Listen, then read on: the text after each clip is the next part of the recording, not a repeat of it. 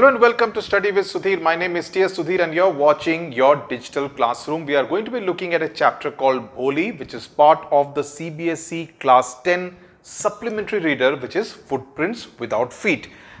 It's a story written by Abbas. Now Abbas himself is a man with many talents. He dabbled in film direction, wrote the scripts for many movies and also wrote many short stories in different languages, both Hindi, English as well as Urdu. Now, you would be interested in knowing that he was the one who had directed South Hindustani. Now, why am I mentioning South Hindustani? Because South Hindustani, released in November 1969, was the debut film of Amitabh Bachchan, right? That is the first time the Big B, before he became Big B and the Angry Young Man, was first seen on the big screen. He also wrote classics and blockbusters like Avara, Shri 420, Bobby, Mera Naam Joker, all of them movies which were directed, produced by Raj Kapoor.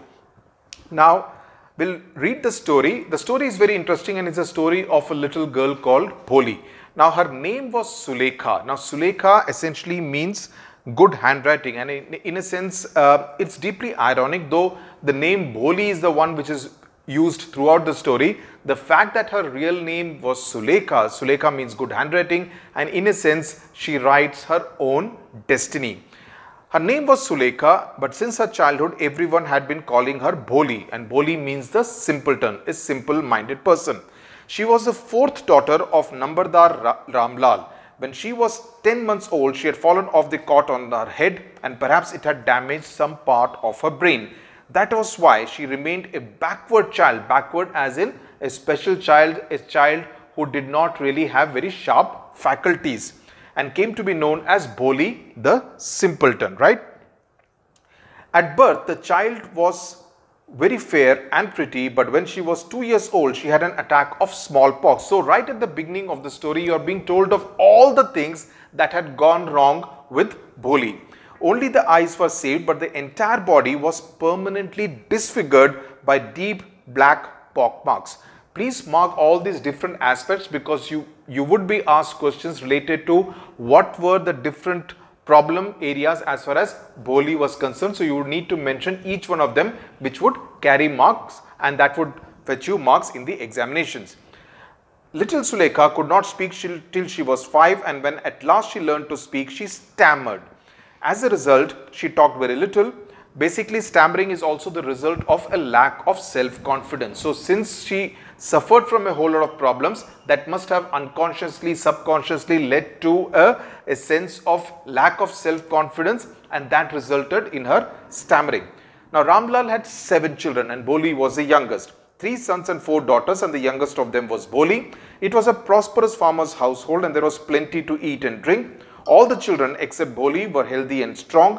The sons had been sent to the city to study in schools and later in colleges. Of the daughters, Radha, the eldest, had already been married. So you are being told about how Radha, the eldest, was married. Mangla, who was the second daughter, her marriage had been settled, that the matchmaking had already been done. And after that, he would think of the third daughter, that is Champa, right? But Ramlal was worried about Bholi because of the various factors that we have just mentioned, because she had neither good looks nor intelligence. So look at the kind of rough manner in which it is kind of expressed, because that is what her parents really thought of her. Now, Bholi was 7 years old when Mangla, the second daughter, was married. The same year, now this paragraph is important because this is a turning point as far as Bholi's life is concerned, and childhood is concerned rather. The same year, a primary school for girls was opened in their school. The Tahsildar is a government official who looks after a village or a cluster of villages in terms of tax collection, revenue, other kind of administrative work. And as the Nambardar, Ramlal obviously was someone who was subservient, junior to the Tahsildar. He said to Ramlal, as a revenue official, you are the representative of the government in the village. So you must set an example to the villages. You must send your daughters to school. So you realize that at least as far as the Tahsildar is concerned, he seems to be a progressive kind of a person, and he believes that the girl child should be educated. So he wants Ramlal to set an example by sending his own daughter to school. That night, Ramlal consulted his wife, and you see the wife's reaction, and that's very important and in stark contrast to the reaction of the Tahsildar. She says, "Are you crazy? If girls go to school, who will marry them?" This essentially means that none of the elder daughters, Radha, Mangla or Champa, had ever gone to school. So in that sense, Bholi would be the first daughter of the family who would be going to school. But Ramlal had not the courage to disobey the Tahsildar. At last his wife said, "I will tell you what to do. Send Bholi to school. As it is, there is little chance of her getting married with her ugly face and lack of sense." So it's very harsh words used by a mother, right? So you feel even more sympathetic towards Bholi. Let the teachers at school worry about her. So so it shows that the wife is conservative, very traditional, and even Ramlal is not very keen to send Bholi to school, but he wants to do so only because he dare not disobey his senior person, and he wants to pass on the worry to she wants to pass on the worry to the teachers, right? The next day, Ramlal caught Bholi by the hand and said, "Come with me, I will take you to school." Caught Bholi by the child. Please mark this, because again it shows a roughness. So if you get a question about the parents' relationship with Bholi, these are the different instances that you need to kind of point out, and that will really impress the examiner, because that will show that you know the text so well. How the mother reacts, how the father reacts, and how she is taken to school on the first day. Bholi was frightened. So when a child is frightened, you would try to generally cajole the child, basically ensure that the child gets comfortable before he or she is taken to school. But in this case, he's just caught her by the hand and led her on to school. She was frightened. She did not know what a school was like. Though in the illustration that has been put in the textbook, it does not show that he is kind of catching her by the hand and leading her. It shows a more sympathetic kind of a body language. So in that sense, the illustration is not really in sync with the text of the story. She remembered how a few days ago their old cow Lakshmi had been turned out of the house and sold. This line is very important, because cow Lakshmi, cow is an important element of the narrative. It's an important detail because she feels like a cow herself, because as if just like the cow Lakshmi was sold, she also is going to be led out of the house into some kind of an area, some kind of a domain which she is not really aware of. So in that sense, she is having a sense of fear. She imagines the worst about the school because she did not know anything about it. So the cow also, just like here, it will continue to be part of the narrative as she grows up. So please make a note of it. It will come several times in the story. "No, no, no, no, no," she shouted in terror and pulled her hand away from her father's grip. "What's the matter with you, you fool?" Another important word. Shouted Ramlal. "I am only taking you to school." Then he told his wife, "Let her wear some decent clothes today, or else what will the teachers and other schoolgirls think of us when they see her?" So they are conscious about what others will say, but the fact that she did not have any new clothes to wear even on day one of the school is again an important commentary on the kind of childhood Bholi led. New clothes had never been made for Bholi. All these factors, as I am going on saying, important. So you need to remember all these points and use that to illustrate your answer in the examination. New clothes had never been made for Bholi. The old dresses of her sisters were passed on to her. No one cared to mend or wash her clothes, but today she was lucky to receive a clean dress which had been shrunk after many washings and no longer fitted Champa, the girl who was elder to her. She was even bathed and oil was rubbed onto her dry and matted hair. So, the hair was dry. So, the first time oil was applied to it in order to make it a little soft and smooth. Only then she began to believe that she was being taken to a place better than her home. So, that again is a huge reflection on the kind of life that she had led so far, that her home was like hell, and she believed that if she is being made ready to go to a new place, it must be a place which is better than her home, which is why she is being made ready in such a manner. Clothes which are of course passed on from her elder sister, and the manner in which she was given a bath, and also her hair was oiled. When they reached the school, the children were already in their classrooms. Ramlal handed over his daughter to the headmistress. Left alone, the poor girl looked about her with fear-laden eyes. Now, fear-laden eyes, the clothes, all these are important details. So, please mark it with a pencil in your textbook so that you can use it in your examination. There were several rooms, and in each room, girls like her squatted on mats. That is, they kind of sat on the floor on mats which are put on the floor, not benches, reading from books or writing on slates. The headmistress asked Bholi to sit down in a corner in one of the classrooms.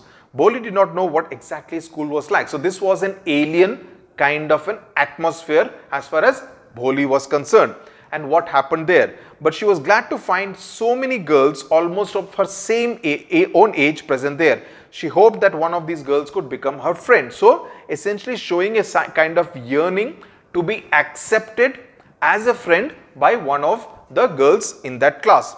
The lady teacher who was in the class was saying something to the girls, but Bholi could not understand anything. Okay, she looked at the pictures on the wall. The colors fascinated her. So, Abbas is essentially writing here from the point of view of a little child. The horse was brown, just like the horse on which the Tahsildar had come to visit their village.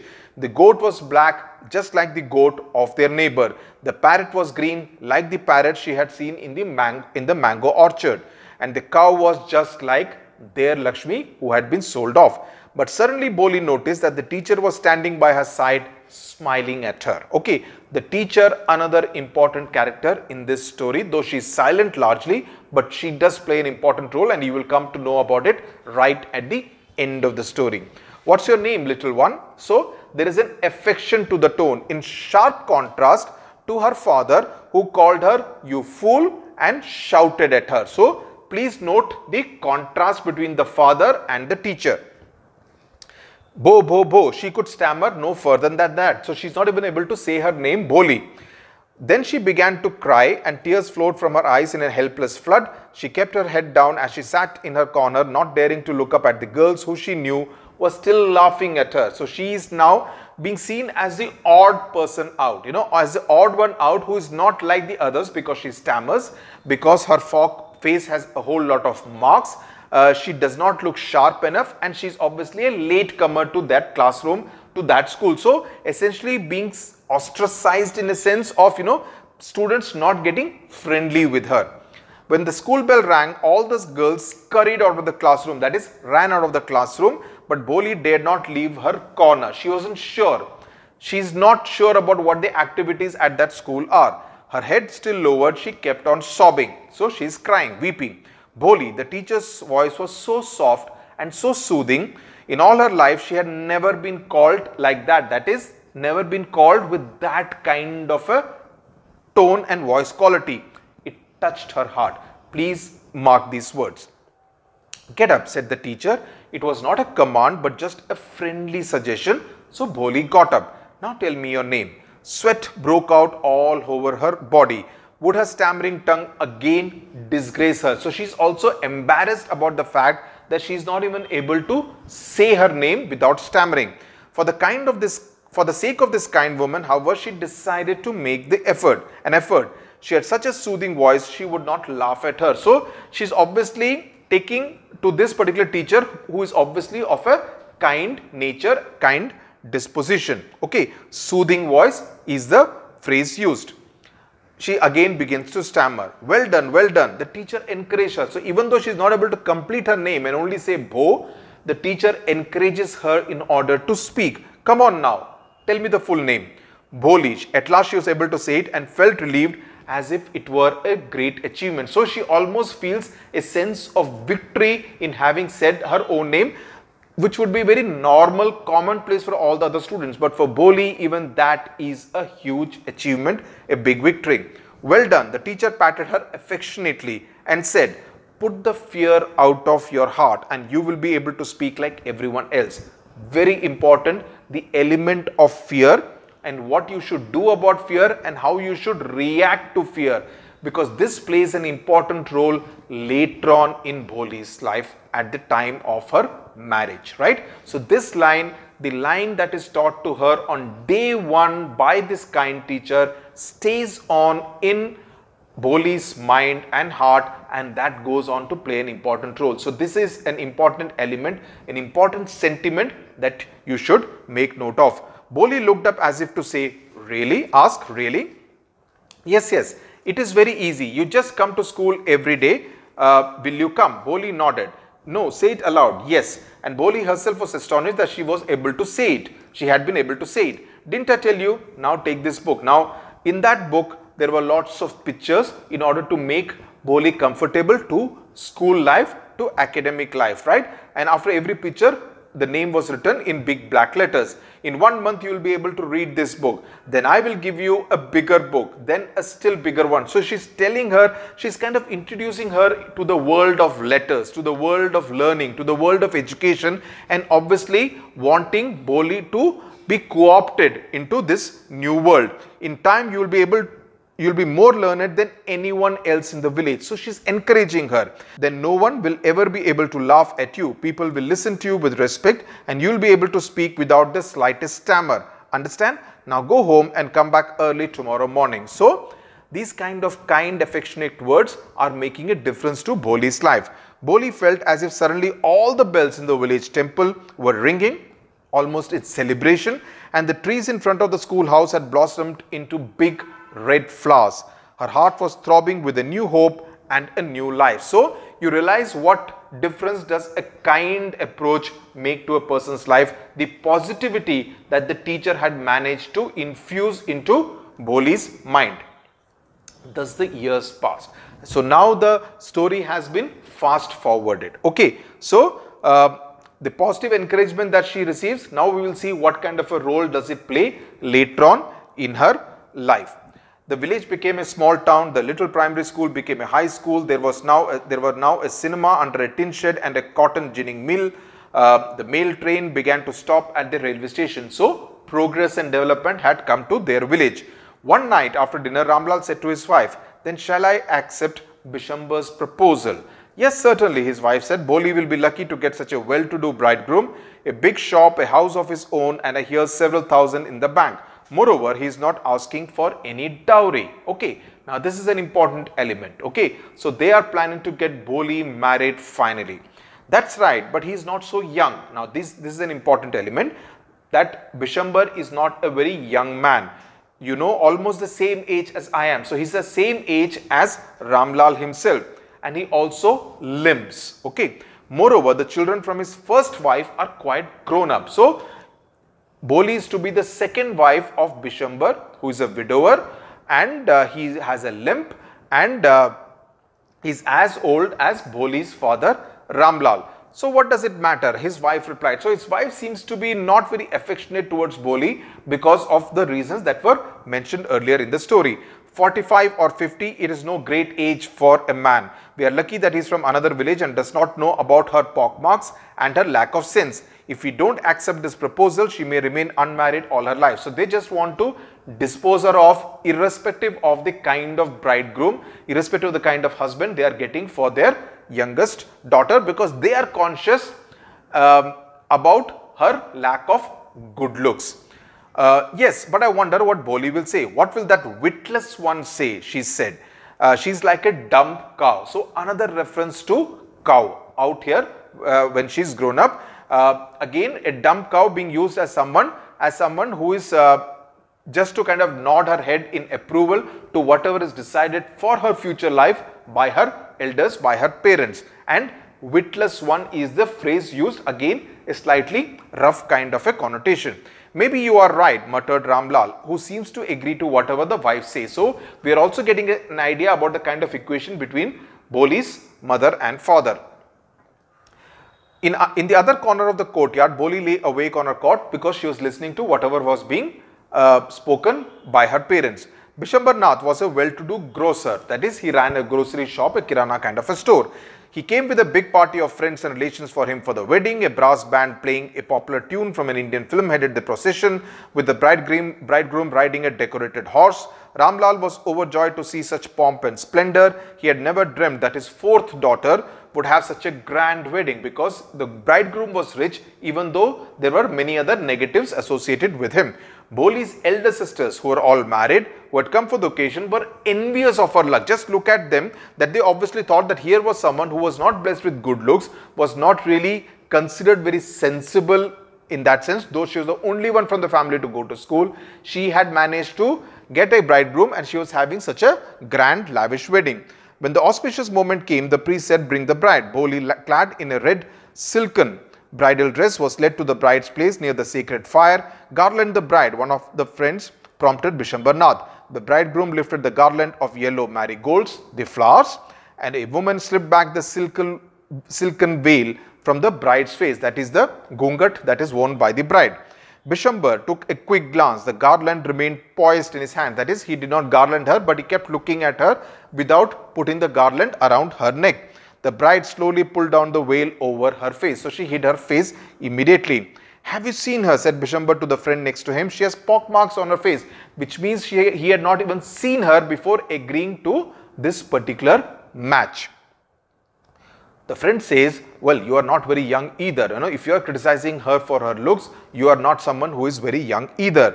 Maybe, but if I am to marry her, her father must give me 5,000 rupees. So he demands a sum of 5,000 rupees to be given to her, and only on that condition will he put the garland around Bholi's neck." Ramlal, obviously very upset, he says, "Do not humiliate me like this," and says, "Can you take 2,000 rupees instead of 5,000 rupees? Be a little considerate, and I will never be able to show my face in the village." Also, it gives you a sense of the traditional character of that village. He threatens that you should get 5,000, otherwise he will walk out of that particular marriage. So Ramlal goes crying, he goes and gets a 5,000 rupees. On Bishambar's greedy face appeared a triumphant smile. He had gambled and won, so he had taken a chance. Let me try to get this 5,000 rupees, even though we are told at the beginning that he had not asked for any dowry. "Give me the garland," he announced, and once again the veil was slipped back from the bride's face, but this time her eyes were not downcast. So Bholi was now looking up at Bishambar. She was looking up, looking straight at her prospective husband, and in her eyes there was neither anger nor hate, but only contempt, right? So contempt essentially means that she was trying to ridicule him, basically conveying the feeling that she thinks that this person is a worthless kind of person, looking at him with a sense of ridicule and almost admonishing him for that kind of behavior. Only cold contempt, right? Bishambar raised the garland to place it round the bride's neck, but before he could do so, Bholi's hand struck out like a streak of lightning and the garland was flung into the fire. So she threw the garland into the fire and she said, "Pitaji, take back your money," even as everyone else around them is startled.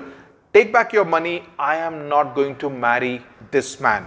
Ramlal was thunderstruck. He was obviously taken aback. The guest began to whisper, "So shameless," again conveys a different kind of a traditional kind of a society. So crazy and so shameless, because they do not expect a girl to react in such a manner, a very patriarchal kind of a setup. "Bholi, are you crazy? You want to disgrace your family? Have some regard for her izzat." "For the sake of her izzat," said Bholi, I was willing to marry this lame old man, but I will not have such a mean, greedy and contemptible coward as my husband. I won't. So she's obviously very upset by the fact that because of her looks, he had decided to ask for a sum of 5,000 rupees, failing which he would walk out of the marriage, will not marry Bholi despite all the arrangements which had been made. What a shameless girl. We all thought she was a harmless, dumb cow. Now this is an elderly woman saying this, and Bholi gets extremely angry and she says, "Yes, all these years I was indeed a dumb, driven cow. All these years. And that's why you wanted me to be handed over to this heartless creature. But now the dumb cow, the stammering fool, is speaking." So now she has found her speech. She's no longer stammering. She's having the self-confidence, in contrast to her day one at school, where she lacked confidence. Through her years at school, she had learnt a lot, and that's what education had provided for Bholi. So now she was able to stand up for herself and make her point very clear, loud and clear. And she says, do you want to hear more? Bishambar Nath, the grocer, started to go back with his party. The confused bandsman thought this was the end of the ceremony and struck up a closing song. So just a point of jest out here, humor. Ramlal stood rooted to the ground, his head bowed low with the weight of grief and shame, because he thinks it's a matter of shame in that very traditional conservative kind of a society in that village, that his daughter's marriage had been called off at the wedding mandap itself. The flames of the sacred fire slowly died down. Everyone was gone. Ramlal turned to Bholi and said, but what about you? No one will ever marry you now. But what shall we do with you? And Sulekha said in a voice that was calm and steady, don't you worry, Pitaji. In your old age, I will serve you and mother, despite what they thought about her. And I will teach in the same school where I learned so much. Isn't that right, ma'am? The teacher had all along stood in a corner watching the drama. The corner again very important, because on day one it was Bholi who was sitting in a corner. Now the teacher is now the witness from a corner, and she's obviously very proud of her student because she had managed and dared to stand up for herself. Yes, Bholi, of course, she replied, and in her smiling eyes was the light of deep satisfaction that an artist feels when contemplating the completion of her masterpiece. So Bholi being referred to now at the end of the story, the last word of the story is that she is a masterpiece, and the teacher is the one who has contributed to making this masterpiece, and Bholi, she thinks, has really done something extremely commendable. Okay, the one of course is the concept of izzat that you will need to know, and also the fact that teaching as a profession manages to actually create so many Bholis in India and everyone else, and that's what makes the profession of teaching such an honorable one and such an important one, right? Now, what are the kind of questions that would come? As I said, attention to detail, and the other themes that I have pointed out during the explanation of this story is what you need to point out in your answers. Now, for instance, in 2020, one of the questions that was asked, Bholi was a neglected child, explained. So, what all the points would you say? No new clothes for Bholi. The old dresses were passed on to her. No one cared for or mended her clothes. Parents sent her to school as they thought there was little chance of her getting married. They wanted to pass on the burden to the teachers, right? So she did not get a regular bath. Her hair was always very rough and matted. So that's how she was seen as a neglected child. Why was Sulekha nicknamed Bholi? Now that's an important question which came in 2016, and again that's something, if you know the story that she fell off from the cot, how she was a simpleton and she stammered, and that's the reason why she was nicknamed as Bholi. Then questions would come about why she refused to marry Bishambar. What was the condition imposed by Bishambar in order to marry Bholi, and why? Then you could get a question like, for instance, in 2013, why did Bholi react when her father caught her by her hand to take her to school? If you get a longer format questions, you could be this thing about Bholi. In 2019, this question came. Bholi is a child different from others. This difference makes her an object of neglect and laughter. Elaborate. So, what were the reasons why they laughed at her? Parents did not even bathe her. Smallpox was the reason. She stammered, and society is generally intolerant of anyone who is a little hatke, who does not kind of conform to the uniformity of other children her age. So, about Sulekha's position in her family, that's another question that could possibly come. About the role of her teacher. These are some of the other questions which what I would really suggest is that if you can keep your points ready, so that when you write in the examination, all these points will come much more easily and you will not leave out any point and as a result not lose any marks. So ensure that you have all these points in your mind, in your notes. Just write it out 1, 2, 3, 4, and that will make the process of writing your answers that much more easy. So thank you very much for watching. I hope this chapter by K. Abbas, the story by K. Abbas, an inspirational story of Bholi, is clear, and any doubts write in the comment section. More than happy to answer all of them. Thank you very much for watching.